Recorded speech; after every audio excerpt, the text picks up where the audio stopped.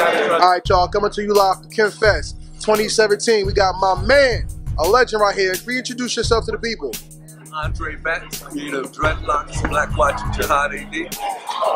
Alright, so last time I say it's been over a year that we really got to do an interview. What's been new with the line? Man, you know, I put out like 3 different Dreadlock books since then. We have Shadow the Jackal 1, 2, and 3. Which, as a matter of fact, I can show you, here we are right here. That's number 2. That's a more recent book I just put out. This is a follow-up to the Shadow the Jackal right here. Then we got the more recent book, this one. Nice. Right. And of course, you know, we got JihadA.D, which is my classic right here. Yeah, JihadA.D is definitely flavored. This is the latest of JihadA.D piece right here. Okay. It's called The Cave. But right now, what I'm doing, I'm getting a lot of books backlog right now. I'm getting a lot of stuff accomplished. I'm trying to get out and do several different shows and show support to most of the black events or whatever. I do other events as well. And that way I can keep my name flowing. You know what I mean? But you definitely got a name out because HeritageHip-Hop supports Dreadlocks, and Black Watch is definitely a favorite of mine. So what was the inspiration to bring Khemetic forces into the superhero genre? Real good question. Basically, before I got into creating my own comic books, I was already reading stories or reading up on the mythology of Khemetic. Whenever I was studying like Ra Nephra-Men, I was part of the Asar Society.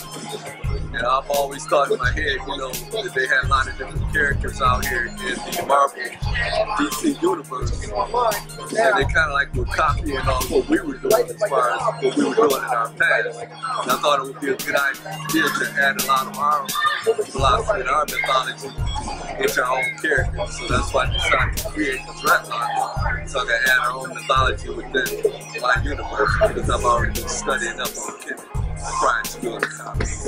You know what's deep to me? You know what one of my first comic iterations of Khemetic was the issue of Thor where they had Jehovah, God, Jesus, Allah, Thor, Odin, and all the gods sitting at a round table discussing humanity. And I thought that really took away from the divinity and the spirituality of the characters. So how do you capture the divinity and spirituality of the characters in your true art form? That's real good because man, you've been practicing for 3 years.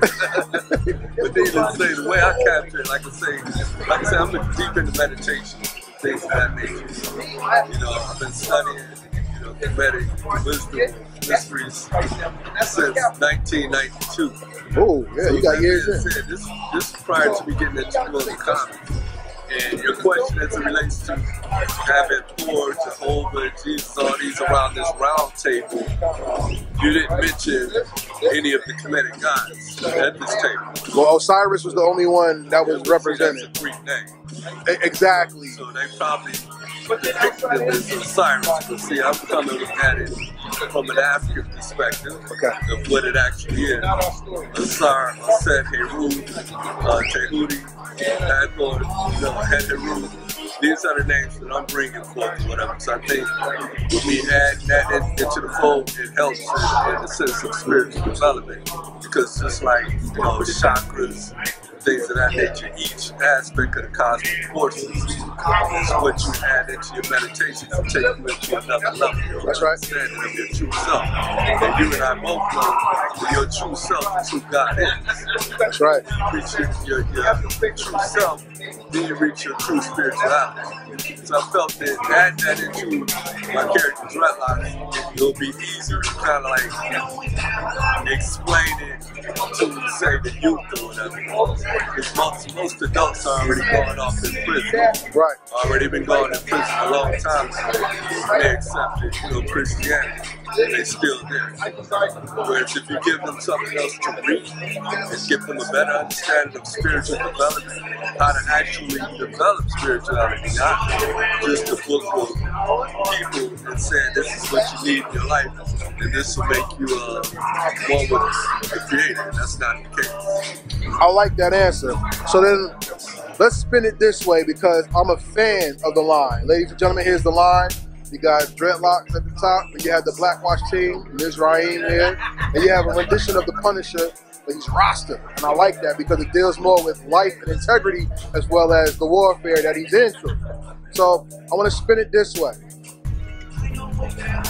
With your creation of these characters, and you even going and doing your own dreadlocks animated cartoon, where do you see the Khemetic side of power, spirituality, and godliness coming into the entertainment field? With entertainment field as a whole, I don't see it because we just seen, well, I didn't see it, but they just put out a movie last year called JihadA.D. So with that being said, they're never going to plan on putting us out there where we're supposed to be depicted. But it would take people like myself and other individuals out here that are familiar with the knowledge or whatever, they can try to bring it to the forefront. But as far as, like I said, the entertainment industry as a whole, we see they attempted that joke of the movie, God's Legion. Yeah. I think the hottest thing in the movie was the bird, and I couldn't bring myself to watch it because I was disgusted. But it's free now, and I still haven't watched it. Yeah. That bird turned me. A bird was the hottest thing because the bird looked like a transformer. And that's my thing. But you know what? I'm feeling that. And here's the last thing I want to ask, besides your social media. Even the things that we watched in the 80s are now taking spiritual tones. Transformers are going into gods and she goddesses now. We have He-Man had a religion into it. It's sorcery. And even the Thundercats had a mysticism in it that came from spirituality and finding your place within the world. Where do you think, if not even Khemetic, where do you think spirituality is going to find its place within the either comic book or sci-fi media? Well, it's already found this place there. Think of the matter, the only way you can actually create a good storyline is basing it off mythology. And a lot of mythology, is based on different cultures. A lot of the different stories that are out here now, including here, whatever you say here, there's a lot of mythology behind each story. Whether it's Khemetic, whether it's, Yoruba, whether it's Asgardian, which I doubt seriously find any of that in here. In Khemetic, needless to say, they all have their form of mythology. And I tell you, they knew this a long time ago when they invaded the lands of Khemetic. Of course. When they invaded Kibbalah a long time ago, they already knew that this existed. They had no mythology. Their mythology was stolen Greek philosophy. We know that. They took that, and all of a sudden they came up with all these different mythology, spirituality, things of that nature.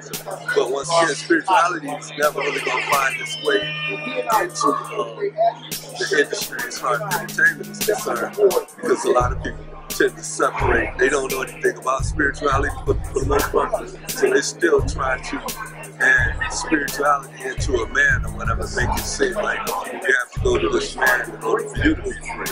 Right. As long as we still have that mindset like that, it'll never be in the industry. Well, there y'all go, ladies and gentlemen. When you talk to Andre Batts and Urban Style Comics, Give him a shot at this. they got Dreadlock t-shirt right there. PopArtGear.com. All right, PopArtGear.com. When you come to Urban Style Comics, don't come just expecting a book. Expecting to get some spiritual edification and some enlightenment too. So tell them how to get in touch with Urban Style Comics real fast. That's UrbanStyleComics.com. I'll say it again, UrbanStyleComics.com. Or you can Facebook me on Facebook, Andre Batts, or Urban Style Comics. All right, y'all. So if you like comic books and you all about learning that good new stuff, thank me later, because it's a classic. All right, peace.